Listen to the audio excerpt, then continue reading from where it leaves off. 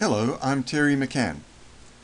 I work with companies and service organizations to improve quality and compliance management to be leaner, more efficient, and, above all, as effective as possible. This presentation for management and staff of long-term care homes in Ontario offers a proposal for discussion.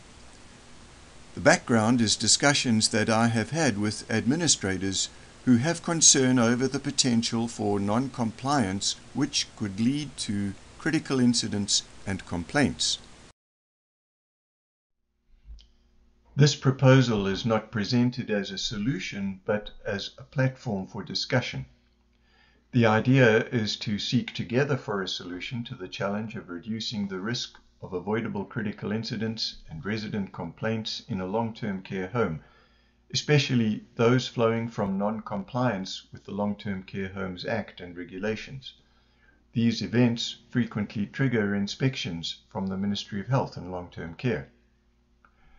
The proposed strategy is the well-known PDSA, Plan, Do, Study Act, sometimes called Plan, Do, Check Act, which is recommended by quality organizations such as ISO, the International Organization for Standards, and ASQ, the American Society for Quality, and is endorsed and recommended by Health Quality Ontario and others. The underlying principles and assumptions for this proposed action plan are to take a risk-based approach in dealing with potential findings of non-compliance to the Long-Term Care Homes Act and regulations. First, non-compliance that could result in harm to residents. Then non-compliance that would likely result in high dissatisfaction on the part of residents. Finally, non-compliance that could result in orders from the inspector due to repeated infractions. Firstly, compose the Compliance and Quality Task Team. I suggest the Administrator/Executive Director, the Director of Care, and the Director or Coordinator for Continuous Quality Improvement are all essential for the success of the initiative. Probably also the Director of Resident Services. There are probably a few others whose role or expertise would make them valuable contributors to the team. On the other hand, you do not want the team to be too large or its focus will get fuzzy and it will take longer to come to consensus. Secondly, identify any potential critical incidents which should be avoidable but with high risk of occurrence, or if they occurred, could have severe impact on health and safety. Thirdly, identify sources of potential resident complaints which may be easily detectable or have high risk of occurrence. Informal conversations with the residence committee or family committee may be helpful here, as well as strengthen the relationship with the committees. Fourthly, using a retrospective review, identify repeat compliance findings from the last 2 or 3 years, which, if they recurred yet again, would be embarrassing to say the least. Assess risk of recurrence, noting those with high risk or where there is questionable internal control. 5. Assess whether the latest Quality Improvement Plan, QIP, has all these potential events in items 2 to 4 covered, and note any gaps. Up to this point, no tools are used for steps 2 to 5. Reliance for identification is upon domain and tribal knowledge. However, if nothing obvious suggests itself, consider using ministry inspection protocols to help create focus and trigger recognition. Some appropriate examples would be medication, reporting and complaints, safe and secure home, abuse, neglect and retaliation, falls prevention, pain, responsive behaviors, skin and wound care, critical incident response. You can surely suggest others that relate to resident safety concerns or high dissatisfaction. 6. Articulate steps 2 to 5 above in a statement of risk with a cost analysis, comparing action versus no action, for presentation to the Board of Directors. Obtain board approval and support for targeted action to address these risks with a clear plan that is ancillary to the current QIP, with a view to incorporation into the next revision of the QIP. Step 6 requires some knowledge of cost-benefit analysis, with estimates being very approximate and based on domain knowledge. Step 6 is to address the fact that there may be costs which have not been budgeted, regardless of whether the decision be action or no action. To choose no action now almost certainly means some degree of unknown action in the future, such as time needed for complaint or critical incident inspections and follow-up activities, all unplanned. It is imperative that the board give not only its approval, but no less importantly its public support. This is prerequisite for rolling out the rest of the compliance and quality initiative, particularly as this pertains to fostering a culture of quality improvement, as will be seen in subsequent steps. Board approval and support is a go, no-go decision. It may be wise to gain the support of key board members before presentation to the full Board of Directors.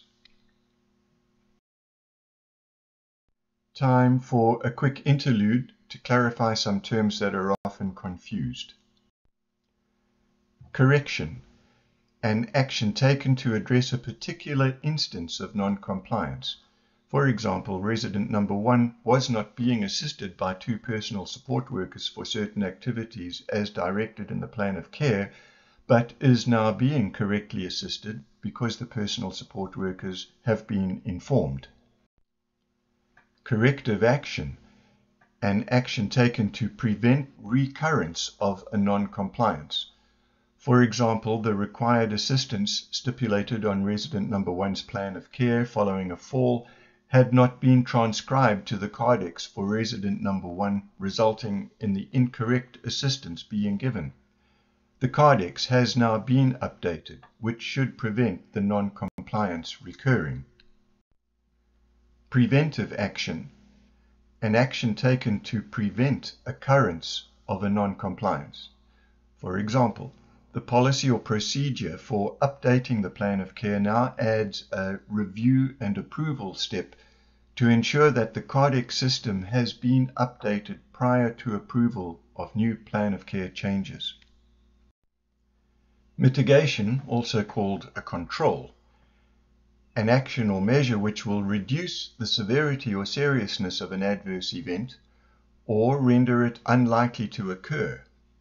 A couple of examples: a resident rolling onto a cushioned floor from a bed that has been lowered almost to floor level should not suffer the same seriousness of injury as from falling out of a normally raised bed onto a hard floor. Locked doors requiring electronic security passes reduce risk of residents with dementia from wandering. Assuming board approval and support, we now move to phase 2, the do phase, where we commence a pilot implementation of carefully chosen preventive actions. Step 7.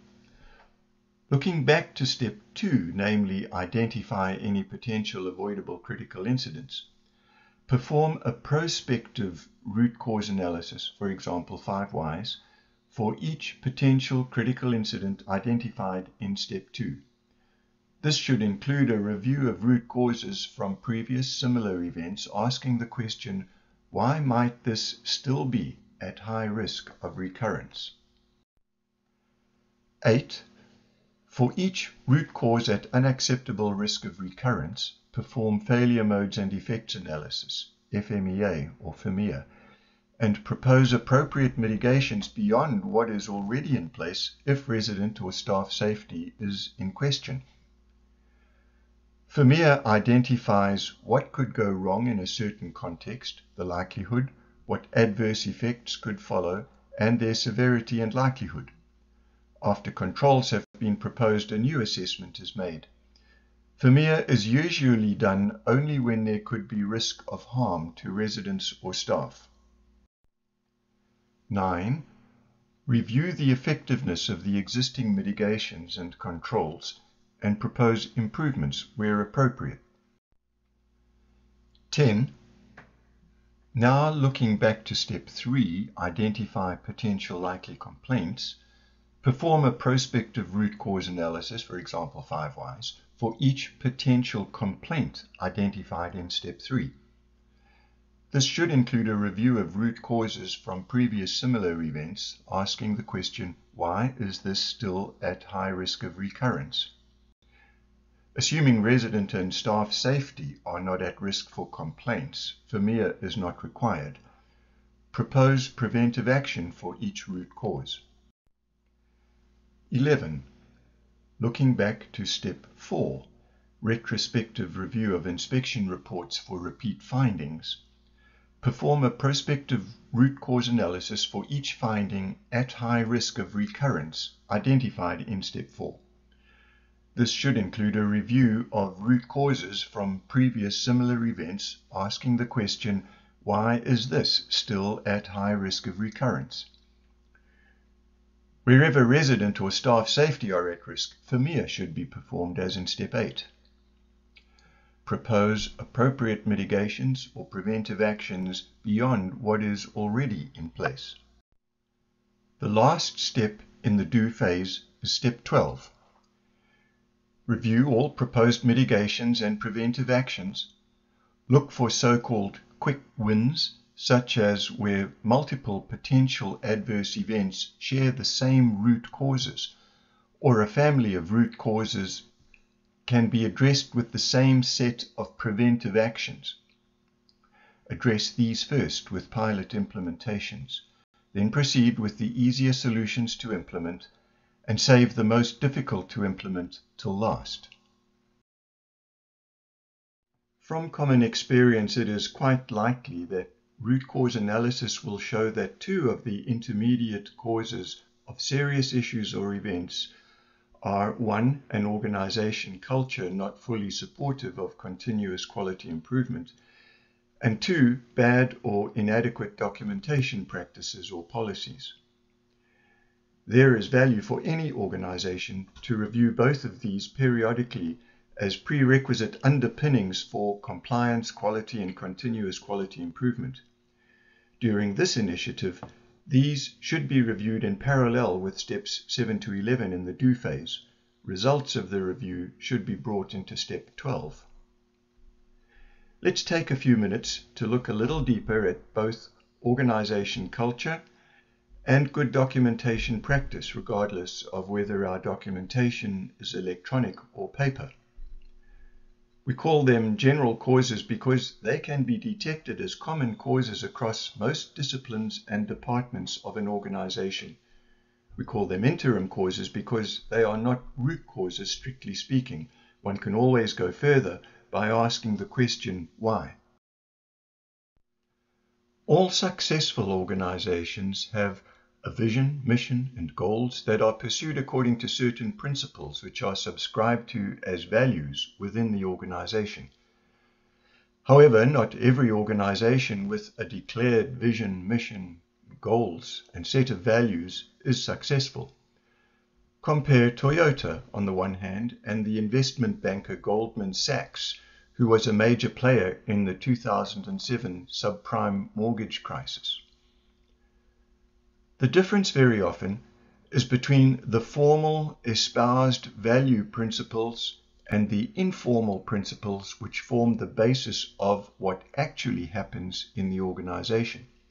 What actually happens, the way we do things, is what constitutes the culture of the organization.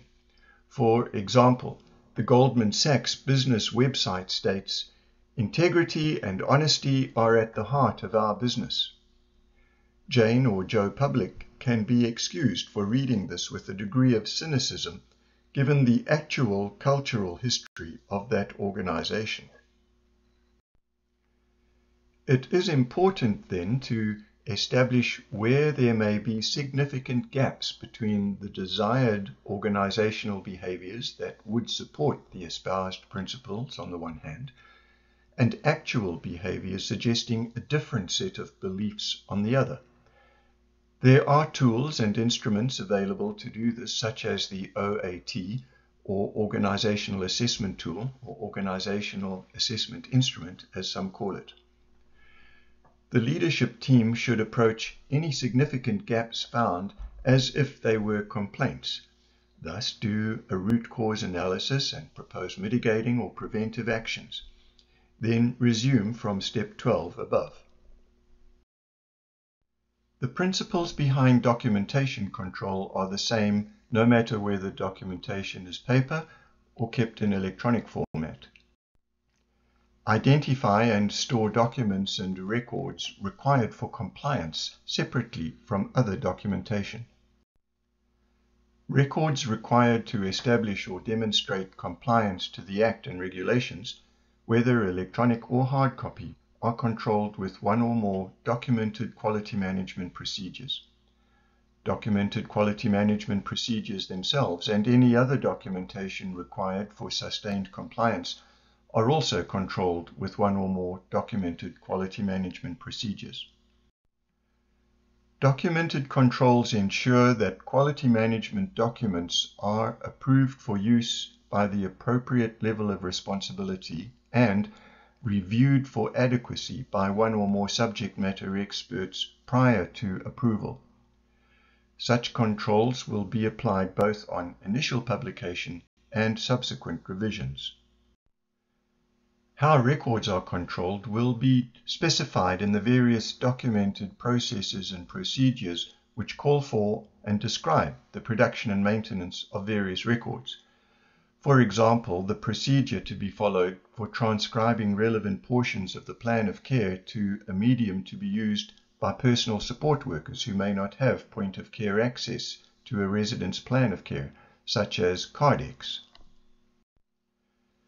The latest current versions of documented quality management procedures are not to be inaccessible to the relevant staff, locked away in a cupboard or drawer, but copies are available at point of use, whether electronic or hard copy. Ideally, training records show that staff are aware of where they can find the latest revision of any procedure, process, or protocol that they are required to follow. Finally, controls prevent the unintended use of obsolete documents and ensure legibility is maintained for both documents and records. Phase 3 is the study phase where we measure and monitor. The study phase overlaps Phase 2 and begins immediately after the first of the pilot mitigations or preventive actions is implemented. Each preventive action plan should include determining a method for measuring effectiveness and impact after implementation and reporting the results for monitoring to top management, the quality team, and the entire organization. Phase 4 is the ACT phase, where we refine, make adjustments, and permanently implement one by one the pilot implementations of earlier phases. For each pilot implementation, determine where actions need to be taken to minimize negative impact and improve effectiveness and efficiency.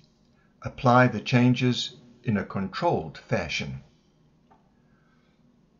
Once a critical mass of improvements has been implemented, cycle back to Phase 1 in a new initiative with new risk-based prioritization until there is no further cost-benefit justification. Consider incorporating the above PDSA cycle into the next revision of the Quality Improvement Plan.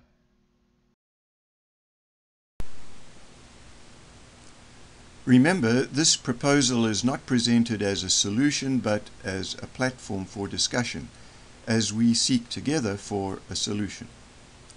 I'm Terry McCann. My company is TCMC Quality Management Services. Have a look at my website. My email address is terry.mccann@tcmc-qms.ca. If you have questions or comments, I would love to hear from you.